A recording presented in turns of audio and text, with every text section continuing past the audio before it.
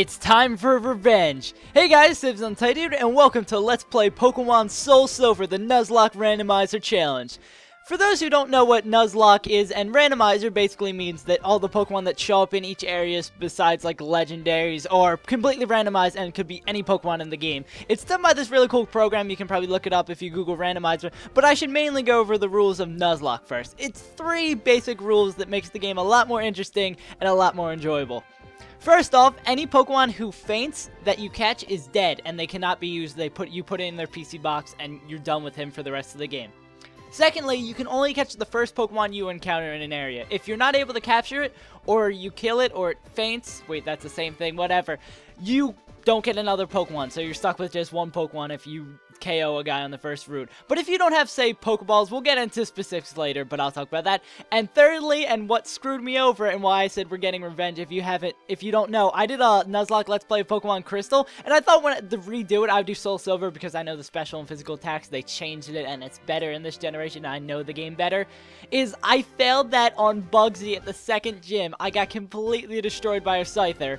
So, I'm coming back for revenge, and it was really fun Let's Play to make, and I wanted to finish it out. So, yeah, that's basically the intro to this, and I'll hopefully be able to... No! We don't need to see the loading stuff again! Where's my start button? Okay, there we go. So, let me stop blathering on, and let's hopefully get through Oak's little speech as fast as possible, because I would love to skip it. No, I don't need control info. We don't need to make this as painful as possible. I just want to get in and start playing. Oh, what? Is it already that late? Oh, no, I overslept. Sorry to keep you waiting. Welcome to the world of Pokemon. My name is Professor Oak, but everyone calls me the Pokemon Professor, even though there's like 6 or 7 more of those. Before we go any further, I'd like to tell you a few things you should know about this world. This world is widely inhabited by creatures known as Pokemon. Like an adorable little Marill. We humans live alongside Pokemon as friends. At times we play together, and other times we work together. Some people use their Pokemon to battle and develop closer bonds with them. Now, why don't you tell me a little bit about yourself? Are you a boy or a girl? Won't you please tell me? It's sad that he can't tell by just looking at us, but we are obviously, give me a sec, I gotta check. Okay, yep, I'm good. I'm a boy. So you're a boy then? Yes, indeed. I'm a real boy! Please tell me your name. Well, if you don't know already, I seem to mention a lot. My name is Scott. Hey, that rhymed! I'm a poet, and I completely knew about it. And Scott, yeah. I don't know when I played it as a kid, I always did all capitals, and then as I played through the game, I would slowly hate myself for doing that, because it would look really weird. Yes, thank you. Scott, are you ready? Ready for what?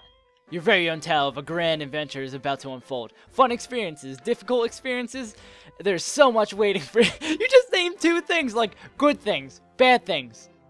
That's pretty much it. That's all that's waiting for you. Dreams, adventure. See, if you would have combined that with the other thing, it would have sounded better. Dreams, adventure. Let's go to the world of Pokemon. I'll see you later. Smell you later, fool. Oh, I forgot. I should have added.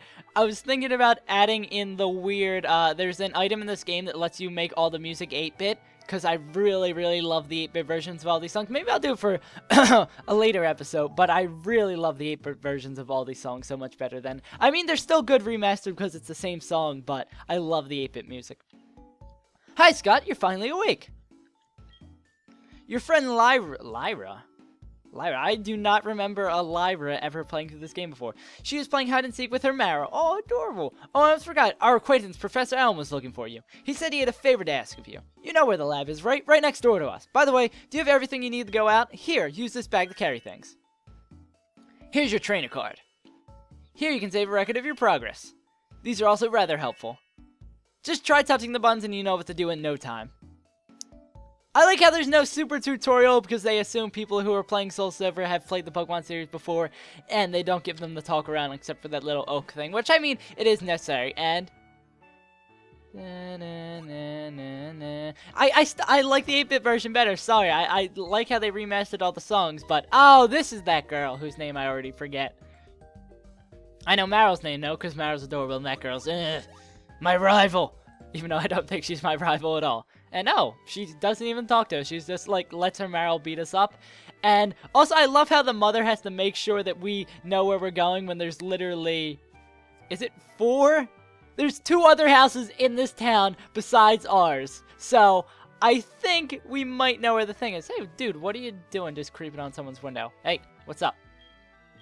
So this is the famous Elm Pokemon Lab.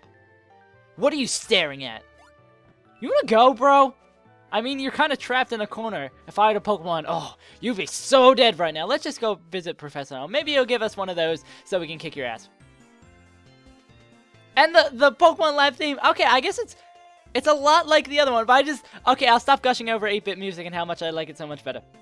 Hi, Scott, I've been waiting for you. Do you know anything about my research? As you know, Pokemon are carried in Pokeballs these days, but before the Pokeball was invented, back in my day, people used to walk with Pokemon just like your friend Lyra does. He's an old preacher man. Pokeballs are great because you can carry many Pokemon, but walking with a Pokemon must have some advantages. It could have something to do with how Pokemon grow or evolve. I'm going to give you a Pokemon. Can you walk this Pokemon outside of the Pokeball to see if it brings any special feelings or bonds between Pokemon and people? The device over there has some Pokemon you could choose from. Oh hey, I got an email. I don't think emails like ring like that. That'd be awesome if they got the copyright from AOL. They'd be like, you got mail. Okay. Hey, listen, I have this acquaintance that people call Mr. Pokemon. He keeps finding weird things and raving about his discoveries. Anyway, I just got an email from him saying this time it's real. It's probably another Pokemon egg, but we're still busy with our Pokemon research. Wait, I know. You can go in my place, right? Can we count on you? You can choose one of the Pokemon from over there. And one of the awesome things about this randomizer program is it doesn't necessarily have the starters in there. Hopefully, if it worked. But instead, it has other Pokemon that have 2 evolutions that could be in here that I get to choose from. So let's see what we got. Hopefully this doesn't glitch out the game. We have a Bellsprout, a Chikorita, regular starter, that would be nice, and a Bulbasaur. Ooh! Ooh. Huh. I really like Meganum. And also I love 3 grass starters too much. And also it works with random Pokemon. It doesn't like glitch out the game. I think that's kind of cool. Oh no, but the text, like, this is where Totodile should be, and this is where Cyndaquil should be. So I think I would love to go with Bulbasaur if I haven't recently played through the game with Bulbasaur, but I recently played through Pokemon X and Y, and I picked Bulbasaur as my second starter. So I'm going to go with Chikorita, fitting to the game. He's sort of randomized. He's supposed to be Cyndaquil, so it's not me copying out. I'm just going to take this Chikorita. Also, I love Meganum because she's adorable.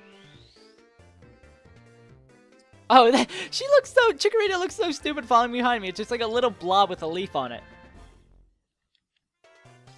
Give a nickname to Oh no! I forgot about this part of Let's Playing Pokemon games. Okay. Clever. I think I'll go with something easy. And we're going to make this a very seasonal thing. And we're going to go with Basil. Basil the Bayleaf. Isn't that adorable? Yes, it is. Is Basil the nickname you want to give? Yes. Hey, see, my creativity is on point, even though I just did, because Bayleaf sounds like a sort of seasoning, so I went with Basil. I don't have to explain to you. How do you like walking with your Pokemon? It's not bad, isn't it? You can take it all the way to Mr. Pokemon's house. If your Pokemon gets hurt, you should heal it with this machine. It's so easy to use. Just check the PC on my desk. Mr. Pokemon goes everywhere and finds rarities. His house is past Cherry Grove City. North a little past Cherry Grove. I'm counting on you, Scott. So let's head on out. Oh, is this aid? Does this aid give us Pokeballs right off the bat? Oh, potions. No. I hate how, even in the first game, you have to walk all the way and then get Pokeballs. You can't, all the Pokemon you've seen your first time, and you've heard the horror stories of people finding shinies on their way there when they can't catch it. And this lady's freaking out with her Malgan. Are we actually going to talk to her now? Oh god, is that Chikorita's face? That looks so like... It just looks creepy and scary. It's just like, ugh. Scott! Lyra. So you picked up Chikorita. Her name is Basil? Or Basil? I don't know. That's cute, a Pokemon you have. When you walk it, you'll become more friendly. You should turn around and talk to it sometimes, too. Oh, that's right. You should show it to your mom. See ya! Oh, yeah, we have to say goodbye to her. Oh, look, they're talking. It's adorable, except Chikorita looks so scary.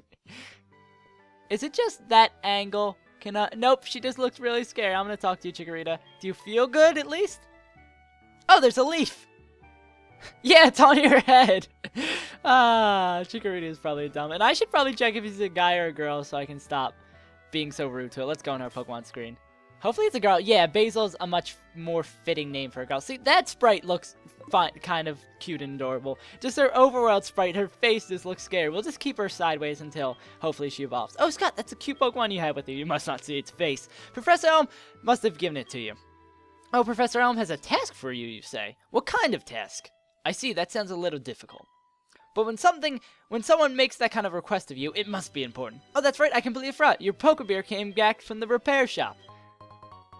And cool, we're slowly filling up our menu. The Pokebeer. Pokemon Gear, or Pokegear as it's often called, is what every trainer should have. Guess what? You can use the Pokegear to make a phone call, too. Do you remember how?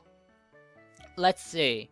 I think this is the game where it doesn't matter if you say yes or no. It's probably in most of the games where it doesn't matter if you say yes or no, where it does it either way. As I was saying, I think this is the game where it doesn't matter if you say yes or no, you're still going to get the same response. Like, oh yeah, isn't the way you do this? Wait. Just power on the Pokegear and touch the telephone button, okay? The names of the people you can call automatically register. Just select one to give him or her a call. I can't believe it's so easy to make a phone call. Yep, technology is crazy. And she doesn't even say, like, goodbye or anything. She's just like, yeah, take this. And let's head out of New Bark Town and head on to our adventure if I can walk the right way. And, oh, we don't have the running shoes yet. Why do you have to delay it until we get to the first town? Wait 1 second. Please give us Pokeballs. I would love you forever, Professor Elm. We could be best bros for life. Oh, are you going to show us? I completely forgot about this. Here, I'll give you my number. We're getting old man's numbers, just how I want to start off a Let's Play. I'll call you if anything comes up. No Pokeballs? No! I want to catch all the weird Pokemon that show up right away. So, as we head on the Route 29, I think I'm going to be that jerk and end off this episode here. So on this episode, we got our Chikorita, or Basil. I gotta start Basil. There's no more Chikorita. Only Basil, Frazzle, Frazzle, Miss Frizzle with the lizard from Magic School Bus. Weird references that don't make any sense. So we got our Pokegear, we headed out of our town, we headed on to Route 29, and we're going on to our big, brand new adventure in Let's Play. So I hope you guys enjoyed, and I hope you stick around for more of this Let's Play. I've been SaveAsUntitled, and I'll see you guys next time.